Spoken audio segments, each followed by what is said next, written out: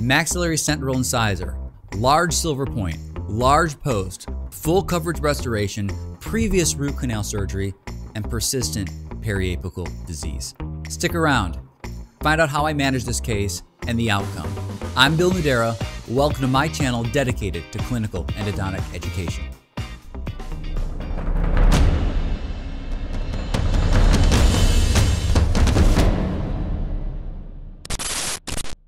Tooth number 9, diagnosed with previous root canal treatment and asymptomatic apical periodontitis. The original root canal was completed decades ago, and there was a history of root end surgery performed also years ago. The patient wasn't clear exactly when. The patient was referred to me, they were asymptomatic, and they wanted to discuss the options they had moving forward to try to save this tooth. The coronal view of the CBCT scan confirms the presence of the apical lesion, but the real value on the cone beam scan here is this sagittal plane. It really gives a good scope as to the location of the lesion and the prior surgical approach. We can tell that the original apical surgery was done either several decades ago or by a clinician that practiced with a traditional old school technical approach based on this 45-degree bevel that was placed on the root apex. Our modern apical surgeries are suggesting a 0-degree bevel and making this flat. The intraoral evaluation shows no signs of swelling or infection, and again, the patient was asymptomatic. The patient was very motivated to save their tooth. So when we talk about the options moving forward, we're limited. With all the work that this tooth has been through prior, there's really not a lot of great options for tooth retention, and they're limited to 2. Either we consider full retreatment, remove the restoration, remove the post, remove the silver point, and try to internally treat this tooth, or we consider a second surgical approach. Based on all the risks and benefits of each procedure, and after discussing these with the patient, we made the choice to move with the second surgical approach as our primary treatment option of choice. I planned my surgical flap based on the scar from the original surgical approach. The tissue was reflected, and I exposed the apical lesion, and it was a mess. I cleaned that apical lesion up pretty easily, and the challenge for me at this point was, how am I going to provide a really nice solid apical seal? Because a surgery was done already in the first place, and we know that the etiological variable here, which is causing the refractory disease, is internal leakage around the silver point. So my strategy here was to take an ultrasonic and trough around the actual silver point about 3 millimeters coronally from the apical direction.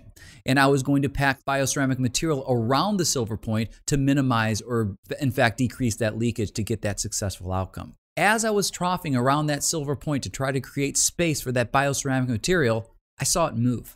And when I saw it move, it started vibrating in the direction apically.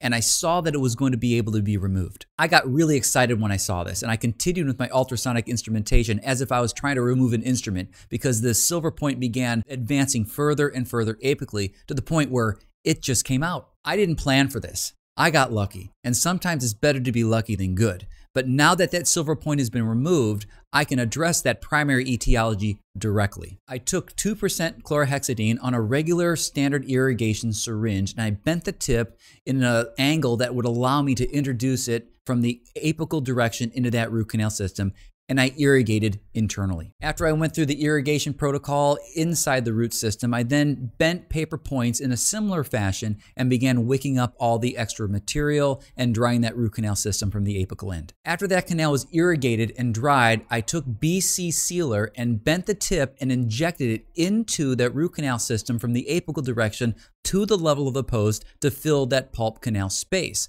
I then took some BC putty and capped off the apical end. I then placed a bone graft in the area, covered it with a resorbable membrane, reapproximated the tissue, and used 5/0 Vicryl interrupted sutures to close the site. This is the final radiograph. You can see how wide the material is there in the apical area. And this is where I started troughing around the silver point before it decided it wanted to come out. And that's why we see it a little bit wider in that area. This is what it looks like 10 days post-treatment after the sutures were removed. I'm pretty pleased with the healing. This is what it looks like at 1 month. Patient was asymptomatic and tooth was functional. 1 year goes by, no history of pain, no history of swelling, tissue still looks great. The radiographic exam shows no signs of periapical pathology and nice integration of that bone grafting material. I was able to get this patient back at 3 years for another follow-up. The patient had remained asymptomatic, the tissue still looks healthy, and the tooth remains functional. We can also see there's minimal scarring there in that area where we made the incision line. The 3-year periapical image shows a nice PDL formation around the apical area and no signs of apical pathology. The 3-year cone beam scan also confirms our findings on the periapical image, showing nice, healthy periapical attachment with no signs of any pathological findings whatsoever.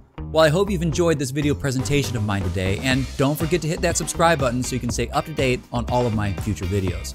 I'm Bill Nudera. Thanks for watching.